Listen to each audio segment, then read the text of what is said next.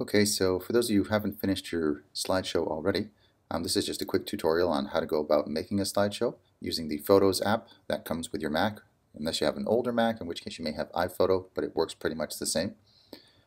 So if you haven't already imported your photos into Photos, because I know some people are still doing it either on purpose or by accident, although you should be using Bridge, but if your photos are already there, you really just need to find them under the Photos section of your app, and then just choose the ones you want to put in the slideshow.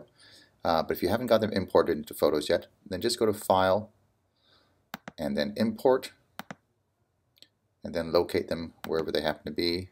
I'm just going to do this folder of next step photos that I used in class to demonstrate. So I'm just going to click Review for Import.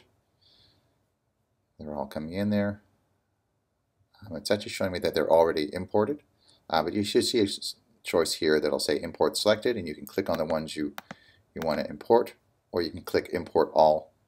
I'm not getting that option because I did already import them, but I'm just doing it again for demonstration purposes. So you can either click Import All, or you can choose just the ones you want to import from that folder, and then go ahead and click Import. And then they'll appear, and it'll say they've been successfully imported. So then it's just a matter of going to the file again, and go down to Create Slideshow. Give it a name. Test number 2.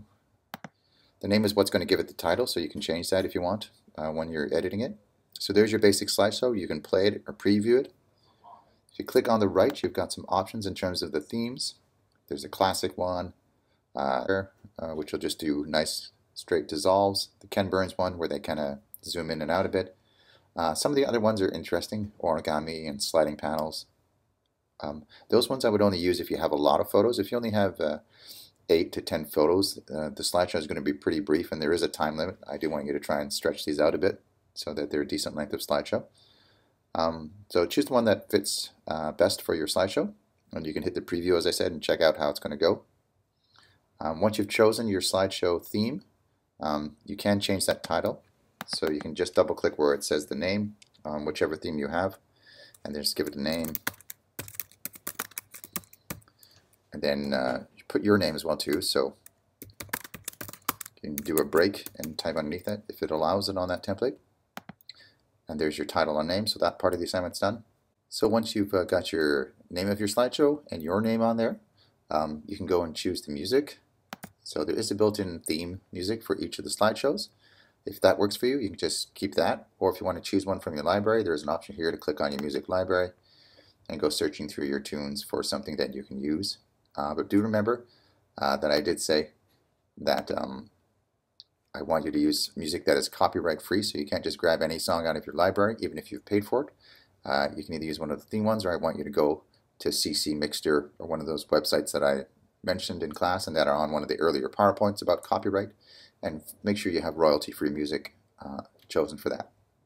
So once you've got your song chosen, you got your title, you've got your theme set, only the last thing is the duration. So if you click on the little stopwatch below the music icon, there you've got your options for speed. You can also change the kind of dissolve, so the way that the pictures melt into the other one. There's a few different options there on some of these ones. You can click to fit it to the music, so as long as your song is playing, it will keep going. But that depends on the song. Of course, if it's a really long song, your slideshow is going to go very long. If you just click on, if custom is clicked here, it's just going to kind of go until the photos end. And depending on the song, you may also have an option here under theme options where you can click here and you can play each slide for a certain duration of time. But really, you just want to make sure that you reach that time that I've asked for, and that there's enough time for us to look at each photo without it moving on too quickly or staying there for too long. Another thing you may want to uncheck is just this little circular arrow, so the arrow in a square loop here, which is just telling you that it's going to keep looping the slideshow and keep showing it over and over again. That's okay if you want to show it on your laptop during the gallery walk on our final day of class.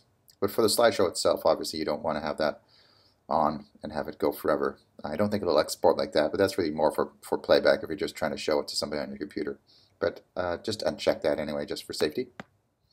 When you're done that, you can go to export it, back under File, Export, Export Slideshow, And here you can make sure it has whatever name you want it as. Make sure you know where you're saving it to. And then choose the format. So I think it's going to make an .m4v file, which is fine.